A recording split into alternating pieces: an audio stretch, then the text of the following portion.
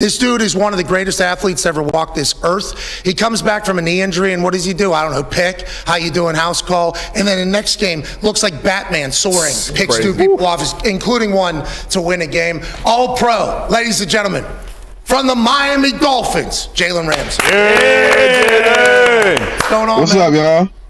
All right. Man, what's up? Can y'all hear me? Yeah, you sound great. And before we get into it, Florida State not in the college football playoff. Ooh. They win every single game in the ACC, and they don't get an opportunity to go win a national championship. I see the shirt. Your thoughts as it happened last night and where you are right now? Man, I found out pre-game, right before our game happened. Man, I feel for the Noles right now. They did everything that they could possibly do. They controlled all they could control, and it just wasn't in their favor this time. I think it's crazy. It's the first time in, college football history an undefeated Power 5 team isn't able to at least just compete for the Natty. Yeah, it's crazy, but they champs in my mind. So they got one more game. I'm honestly wondering if the top guys are gonna play or not. They got a future to look forward to, but we'll see. Yeah, that's obviously we're all bummed for Florida State fans. We're all bummed that the situation is the way it is, where only 4 teams can make it when there's 5 power conferences. Feels like it was doomed from the beginning. Now that just feels like something that has been doomed since the jump. Next year, 12 teams. If that was the case, Florida State would be in. Just got to go do it all again. That's all. Just got to go undefeated again. Yeah, that's easy. That's the plan. Yeah, you got it. All right, let's talk about your return to the Dolphins. Now, obviously, we had not seen the Dolphins' defense. Is he frozen? Yeah. I froze with you, so we'd be team. There he is. Jalen, you get back. You get back to full form seemingly immediately upon getting back on the football field. With that Miami Dolphins defense, from what you were watching all year to now getting a chance to be a part of it, where has the growth come on the defensive side of the ball that we've all seen, but we don't really know about? Yeah, I think a lot of people just got more comfortable with the defense. This is a lot of guys' first time being in this scheme.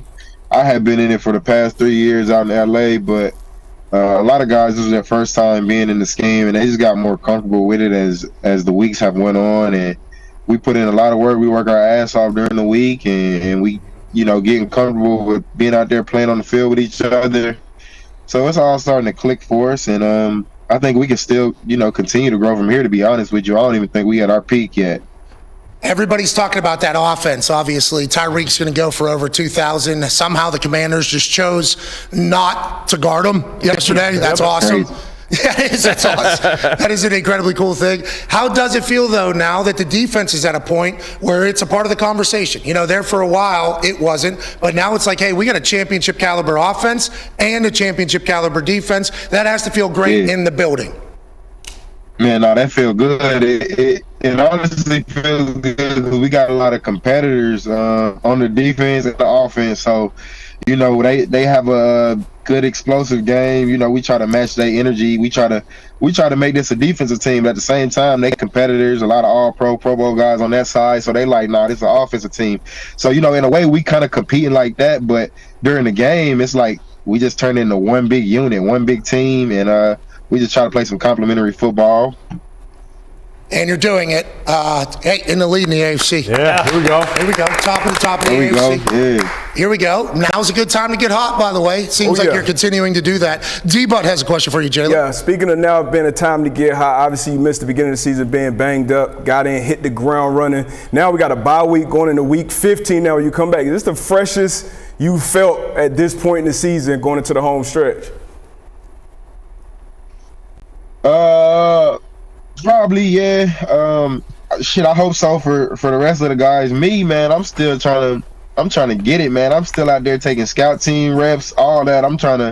I miss so much football, like for the first 8 weeks or whatever it was, that I'm still out there trying to get it. My legs ain't sore. I still got fresh legs. I feel good. So it's just, for me, I'm still out there trying to get it right now. I feel great, and I plan to continue to feel great. I just hope the rest of the guys do too. Nah, you're old now. What year is this for you now? It's 8 for me now, but I ain't old though. Don't say that I ain't You're old. old. Man, this dude's old What they're out there. saying. Hey, how about that pick two? You flying? Oh, Fly. Are the hands better now than they've ever been? Man, I know. Did that look like an old guy to y'all? That don't look like no old guy. You're a freak, dude. Yeah. An absolute freak. You're so much fun to watch play football. Honest, you are genuinely so much fun to watch play football. I assume all the Dolphins fans are learning that each week and incredibly excited about it. Speaking of Dolphins, go ahead, Tone. Yeah, Jalen, like Mike McDaniel, when we talk, he just seems so different than any other coach that we've ever seen or heard. Playing for him, is it that way? Is he super different than any other coach you've played for? Like his watches, his shoes, his style all around. Yeah. Like how different is it playing for coach? It's extremely different. Definitely different than any coach I played for.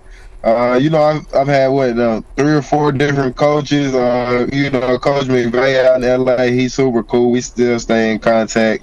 But Mike's definitely got a different type of swag about him. Definitely funny. Crack a lot of jokes all the time. But just him as a coach, like on the field, he's actually super challenging. He challenges us to be our best self. More than y'all get to see and more than y'all would think. So I really like that part about him that a lot of people don't see. But he's super supportive. And he knows what we're capable of. So, when you get out on that field, you want to play for somebody like that. So it's fun. It's fun playing for Coach. And he think he got some swag. We let him have it. He got a little something. Dude, he wears whenever he pulls up the joggers on the sideline. That's his signature right there. The ridiculous glasses. Sweet. Just like he puts them on, he knows. Like, yep, killing them with these. Yeah. Like he's a different animal. And to your point about coaching, watching Hard Knocks, watching like in practice, the things he's saying, how he's saying it, I feel like he delivers the message to everybody perfectly, seemingly. Is that true? No, 100%. You 100% right. I mean, he coaches us hard. He doesn't coach us all the same. He kind of knows each of us as individuals and players. But yeah, he definitely gonna get that message across, and then the team takes it from there. Like we really a player-led team as well, though. So he get it to all the leaders, and then we take it from there. There's one man that is in New York that is from Canada, now lives in Indianapolis after getting a 10-year ban. He's gone 6 to midnight listening to everything you have to say. Gumpy has a question for you, pal. Yeah, Jalen, great to see you on the football field. Fins up all the way. Can you just talk about the next man up mentality? Like Brandon Jones stepped up with Holland out. Van Ginkel's just an absolute dog with Jalen out. Just seems like the defense just keeps getting better even though you're losing guys. Yeah, unfortunately, injuries happen in football. But yeah, I think everybody, like all these guys who have stepped up, they've had a lot of playing time. They've actually been starters at different points of their career. So we kind of know what they got, got in store and what they can bring to the field. So when they get out there, it's not really any difference. I mean, obviously we would like to have our top dogs out there and our leaders out there, but when these guys get out there, we feel just as comfortable. We know they can get the job done too. So it is next man mentality, but hey, we good though. Yeah. How about Van Ginkel? Yeah. Huh? I almost had 2. Dude, he was dog. Yeah, he said, "Give me." I'll take that.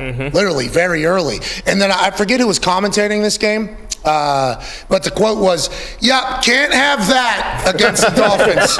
With everything going on the other side of the ball, you can't have Van Ginkel taking things to the house on you. That's going to be a long day. You guys have given a lot of people some long ass days. Do you guys feel the difference with your team? Like, do you understand the potentials and everything? I assume.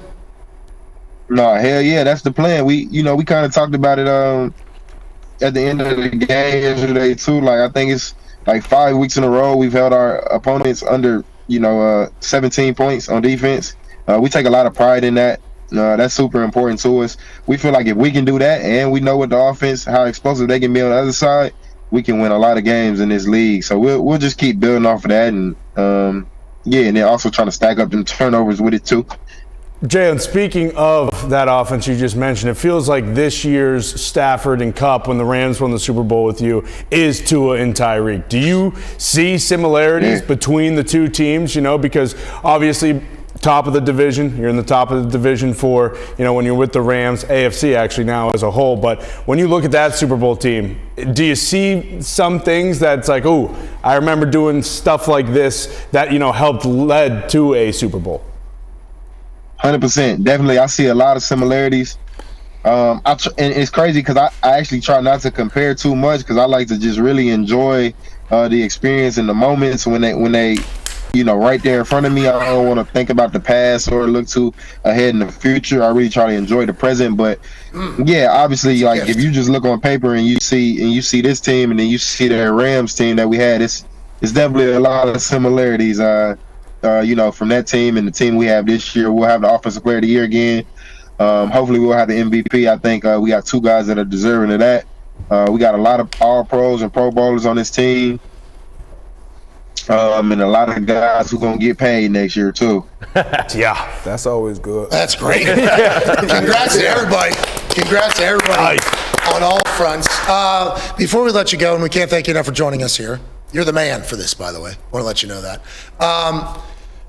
I know you've been on the record saying officiating is a tough job. Mm-hmm. Sure. Refing is a tough job. It's super. We're very, very thankful. These are all things you've said publicly numerous times. We're very, very thankful for all the refs that sign up to ref. Right. Nobody wants to ref. The people that ref are honorable and admirable and all that. You've said this. Oh, love the refs. Refs are good people.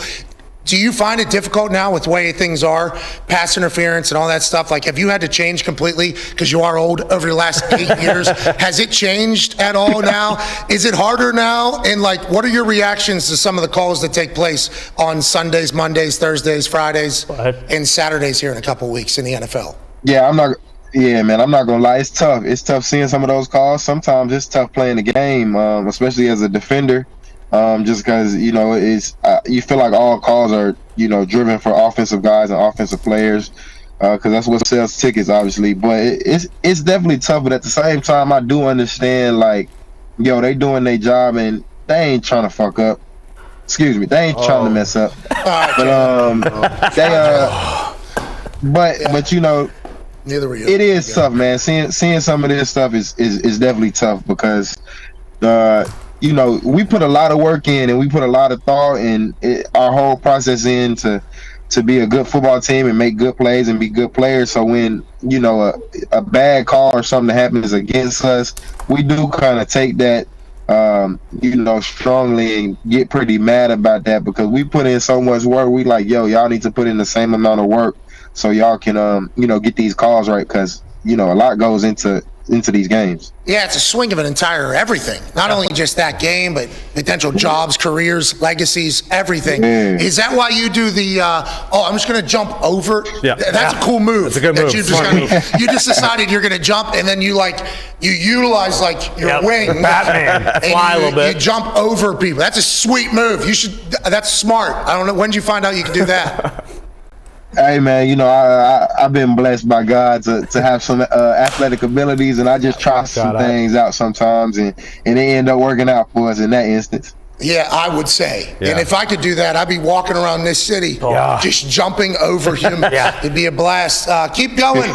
We're enjoying watching your team and you. Thank you so much for the time on this Monday, boss. No, man, I appreciate you, man. Love the show. Love watching y'all guys. Y'all keep going. Hey, listen. Florida State gets that win over Georgia, I think, Yeah, national champions. National champions. Yeah, heck yeah, man. Go Noles. Hey, hell yeah. Ladies and gentlemen, Jalen Ramsey. Yeah, Jalen!